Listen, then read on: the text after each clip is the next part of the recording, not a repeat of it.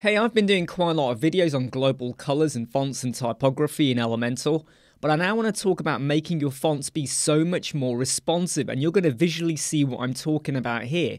We're going to use the clamp function in CSS to basically add that facility, and I'm going to show you a free website that's going to help you generate some of the code. You can work it out yourself if you want, or you can just have it done for you. Having it done for you is always a little bit easier, right? So we have a heading and a text editor.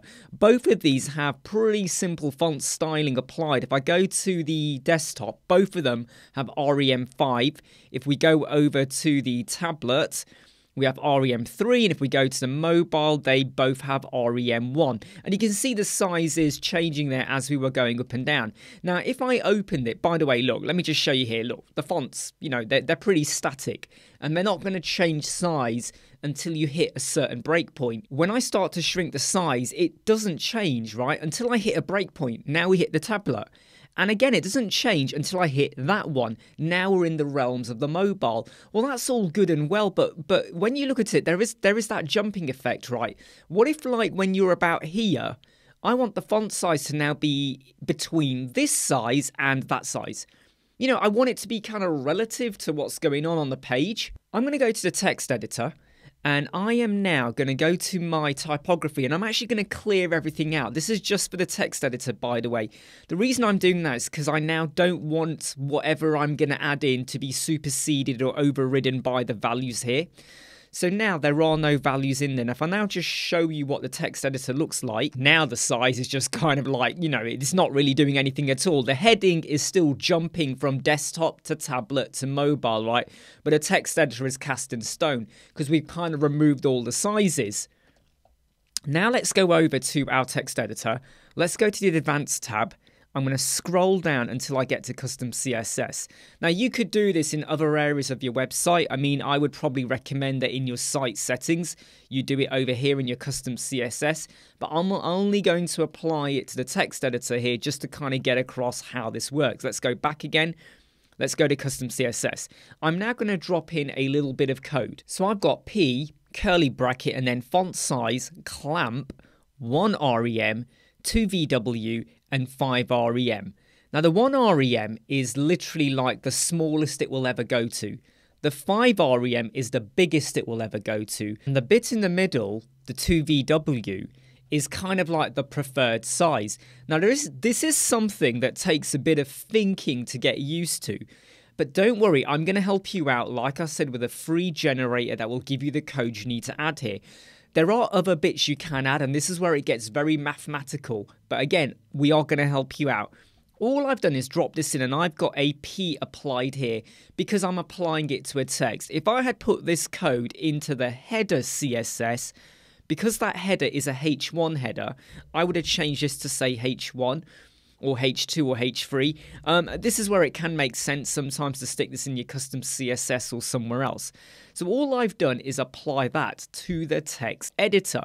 And I now shrink the page down now. Can you see that text editor? The heading does not change until we get to there. But look at the text editor. Can you see it growing and shrinking? You know, the header jumps as it moves, but the text editor is not jumping. Look, this is gradual, and then it stops at 1 REM. Because that's the lowest it can be. And over here, now, I will say, though, that we do have this little thing going on here where that text editor is not hitting the 5 REM. And that is down to how I've entered in the code. So let's refine that. But first things first, can you see you are now getting gradual shrinking and enlarging, growing, whatever you want to call it. And here's the website I'm referring to, clamp.font-size.app. I'll put a link in the description. It's a font size clamp generator, okay? I'm going to say my minimum viewport width is 400. You could change this to 500, 380, whatever you want to go for. And my maximum, I'm going to go, in fact, we won't go with that. We'll go with 1000, something like that. And my minimum font size is 1 and my maximum is 5. And can you see here, it's giving me a bit more of a code now than what I was giving you. And this is where I feel like the font size clamp generator really does help you out, unless you want to sit there working things out, which I still struggle to get my head fully around. Anyway, I'm going to copy that code. I'm going to go back over here. And where I now have my font size up until the semicolon, I'm going to now drop that in. Make sure everything is inside your curly bracket. And watch the text editor now. Look, it starts to shrink. I mean, look, by the way, I had set the maximum to be 1000. So when I hit the 1000 point, now you move within the preferred range. Look, it starts to shrink. If I had set my maximum to be 1000, it would start shrinking when we hit the 1200. It would start to shrink at that point. You can see there, look, we're not jumping straight away to that small heading. It gradually gets there. So this is how you can make your text be so much more responsive. And by the way, don't forget, if you're still not comfortable with 1 rem and 2 rem, remembering that it is driven by your browser, which is traditionally 16 pixels, you can control that as well. I know a lot of people don't like doing this, but if you were to go and say, right, my font size is 10, that's the root HTML that you're going to be applying. 1 rem is now 10 pixel, 5 rem is now 50 pixel. So if I was to now, I mean, this is going to look ridiculously small, by the way. I'm just going to change this to be, let's go with 10. In fact, now let's go back to the clamp generator, okay? Let's just change that to be 10, which is going to look ridiculously big, by the way. And I'm going to change this to be, let's go with 1200, okay? Let's just get hold of that code now. Let's pop that in over here. And that's what I mean. It really does help when sometimes things are just written out for you like that. We've got our desktop, our tablet, our mobile, and if I start messing around with that width there, can you see how it just starts to increase and decrease?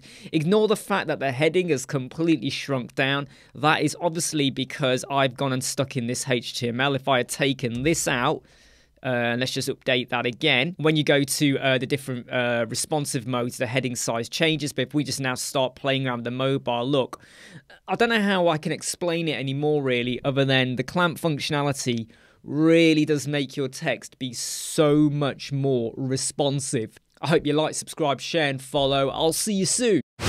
Never break, always fight, never quit, do it right, play the game, win it life, have no shame, there's no time, feel the pain, live the grind, I could change, in my mind, pick a lane, commit and climb, the only way to win it life, I never miss, that's fact, taking big swings, bitch, hand me the bat.